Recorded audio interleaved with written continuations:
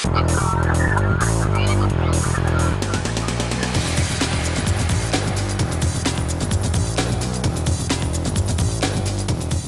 TV at Macworld 2010 is sponsored by Smile on My Mac, the makers of great productivity software like PDF Pen, Text Expander, and Disk Label. Visit them at smileonmymac.com. This is MacVoices TV on the show floor at Macworld 2010. I'm Chuck Joyner, and I am in the MacTech booth talking to Neil Ticktin, the publisher and editor-in-chief of MacTech magazine, and the MacTech, the website, of course, and our buddy Dennis Sellers of, well, that's kind of the reason we're here. Was MacsimumNews, but we have a little announcement to make. So, I don't know, gentlemen, first of all, thanks for being here. Well, thank you for having us, Chuck. Good to be here. It's a pleasure as always. Now, who wants to make this announcement? I'll go ahead and do it. You'll do it?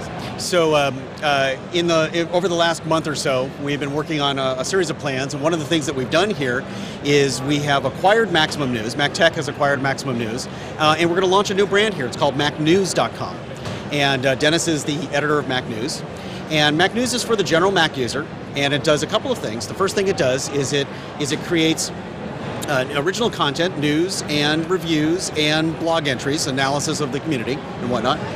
And Dennis is along with his team, have come over to MacNews, and on day one when we go to launch this, we will have 70,000 items and news articles in our archives dating back to 1996. So it's a new brand, but it's from a team of people that have been doing Mac and Apple news and Apple information for a very long time. And so that's our new announcements. We have MacTech for the tech side of the market, and we have MacNews for the user side of the Apple community. Now, depending on when watchers and listeners see this or hear it, the site, well, MacNews is up. We're not quite sure if it'll be fully involved. And again, as we're taping this, it's still in sort of a beta. Right. But it'll be a little while before this gets out, and who knows when people watch it. Right. So it's MacNews.com. Right. So the preview is up right now. You can go to MacNews.com. You can register for the site so that we can communicate out to you on stuff. And one of the cool things that we're going to be doing with MacNews is a regular raffle. It'll be as often as once a week that we're going to be giving away free product. Really cool stuff. Right now, we have a set of Sennheiser headphones that are like $500-600 Sennheiser headphones, Bluetooth, wireless, and noise canceling, awesome stuff that we're going to continue to give away here on the MacNews and on the MacTech website by all the people that just register. So it's a good idea for people to go on and check it out in that way. So you can go today, check it out. There's a bug, certainly report it. If you want to wait a little bit until the launch, just make sure you register and we'll let you know when it will launch. That's very cool. Dennis, This has got to be exciting for you, because I remember when you decided to do MacsimumNews and just started building it from the ground up. Now you got it, you've been acquired. I mean, the only thing I was a little disappointed that Google didn't bid for you. Well, but what can I say? So, it is exciting for me. Of course, I've known Neil for forever, and I've freelanced for MacTech for, quite some time. Yeah, absolutely. So this acquisition frees me up to do what I think I do best, is just editorial stuff, news and reviews and analysis and that sort of thing. And so Neil and his gang will be handling the business end of the thing. And so, I mean, everything that everybody loved about MacsimumNews will still be there, and everything that everybody loved about MacTech will still be there. We'll just be working together, and it'll be a synergy, I think, that's going to benefit everybody involved, and especially the readers. It's been interesting to watch you build MacsimumNews the way you have. I mean, with your style of coverage, with your style of editorializing, you started doing the Maximum podcast too, so you were branching out every direction. And that, first of all, that had to make it attractive to Neil, but it also, has built you a great loyal readership and listenership, and every other ship there kind of is.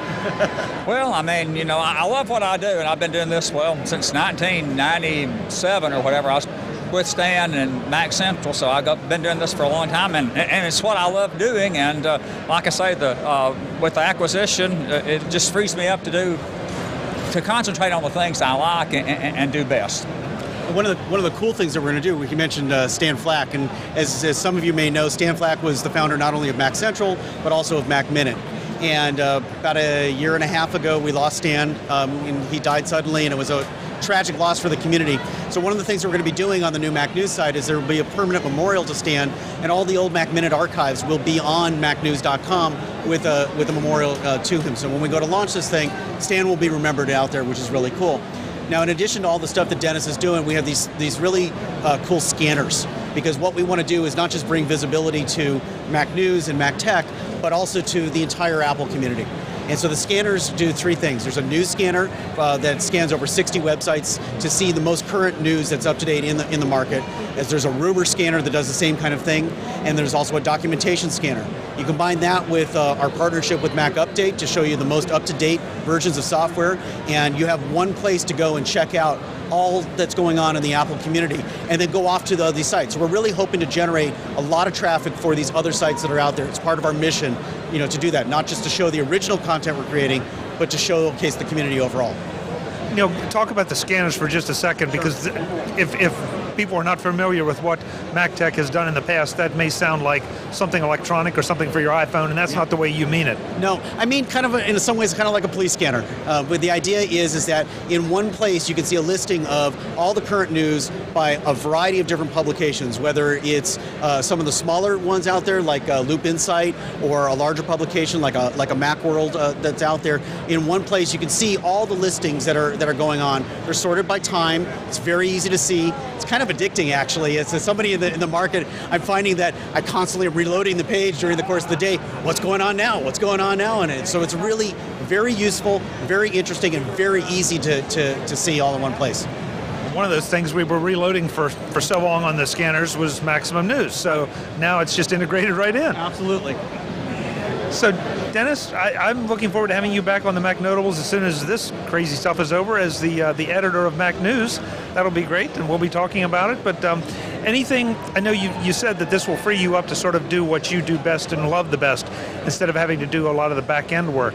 Any particular plans you have for the position of editor at MacNews, and anything you want to do different now that you have maybe a little more time on your hands? Well, I'm sure that we'll come up with some interesting ideas. We just have made this deal recently, so I hadn't had a whole lot of time to think about what we'd like to do once the partnership is done. I know that I'll be doing more reviews and analysis, that kind of thing. I won't have to, like I say, there's so much back-end stuff in running your own site. I won't have to worry about that. So hopefully I'll be doing even better news coverage and that sort of thing than I have in the past. And I'm sure once we get going, we have other ideas we've talked about before, but we just want to get the site up and going and make it look as smooth as possible and let everybody know what's going on, and then we'll see what happens from there.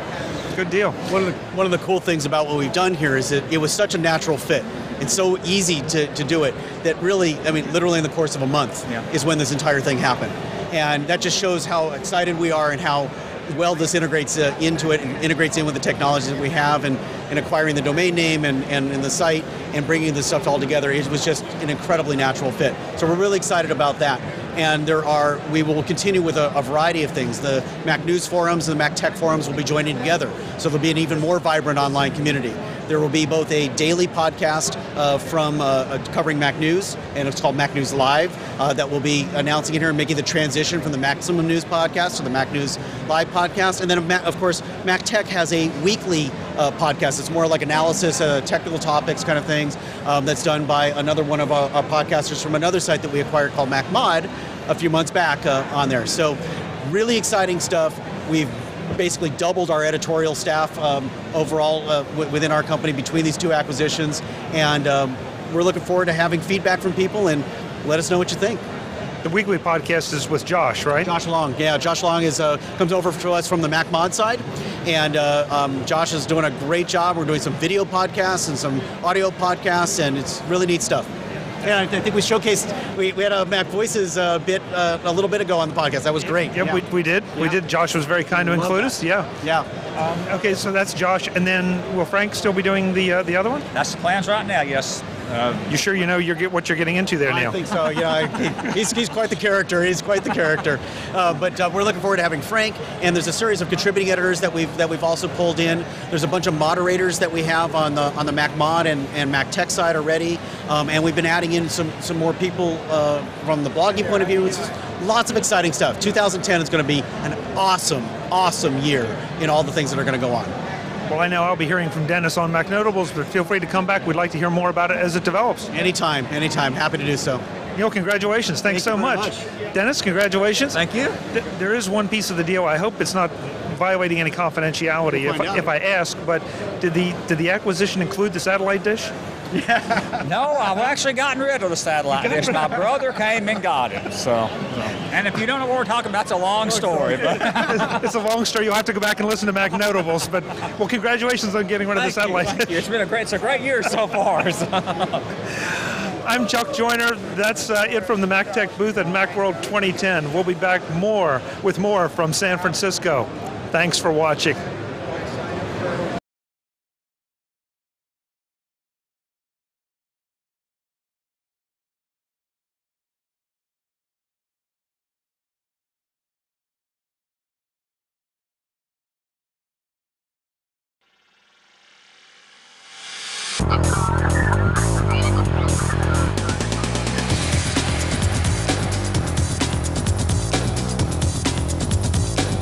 MacVoices TV at Macworld 2010 is sponsored by Smile on My Mac, the makers of great productivity software like PDF Pen, Text Expander, and Disk Label.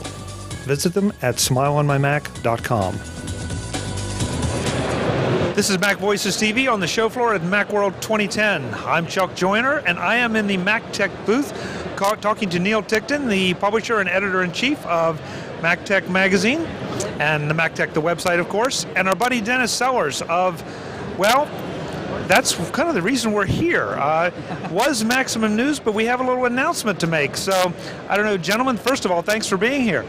Thank you for having us, Chuck. Good to be here. It's a pleasure as always. Now, who wants to make this announcement? I'll go ahead and do it. You'll do it? So over the last month or so, we've been working on a series of plans, and one of the things that we've done here is we have acquired MacsimumNews. MacTech has acquired MacsimumNews, and we're going to launch a new brand here. It's called MacNews.com.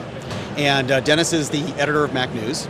And MacNews is for the general Mac user, and it does a couple of things. The first thing it does is it creates original content, news and reviews and blog entries, analysis of the community and whatnot. And Dennis is along with his team, have come over to MacNews, and on day one when we go to launch this, we will have 70,000 items and news articles in our archives dating back to 1996. So it's a new brand, but it's from a team of people that have been doing Mac and Apple news and Apple information for a very long time. And so that's our new announcement. So we have MacTech for the tech side of the market, and we have MacNews for the user side of the Apple community. Now, depending on when watchers and listeners see this or hear it, the site, well, MacNews is up. We're not quite sure if it'll be fully involved. And again, as we're taping this, it's still in sort of a beta. Right. But it'll be a little while before this gets out, and who knows when people will watch it. Right. So it's MacNews.com. Right. So the preview is up right now. You can go to MacNews.com. You can register for the site so that we can communicate out to you on stuff. And one of the cool things that we're going to be doing with MacNews is a regular raffle. It'll be as often as once a week that we're going to be giving away free product. Really cool stuff. Right now, we have a set of Sennheiser headphones that are like $500-600 Sennheiser headphones, Bluetooth, wireless, and noise canceling, awesome stuff that we're going to continue to give away here on the MacNews and on the MacTech website to all the people that just register. So it's a good idea for people to go on and check it out in that way. So you can go today, check it out. There's a bug, certainly report it. If you want to wait a little bit until the launch, just make sure you register, and we'll let you know when it will launch. That's very cool. Dennis, this has got to be exciting for you, because I remember when you decided to do MacsimumNews and just started building it from the ground up. Now you got it. You've been acquired. I mean, the only thing I was a little disappointed that Google didn't bid for you. Well, but what can I say? So, it is exciting for me. Of course, I've known Neil for forever, and I've freelanced for MacTech for quite some time. Yeah, absolutely. So this acquisition frees me up to do what I think I do best, just editorial stuff, news and reviews and analysis and that sort of thing.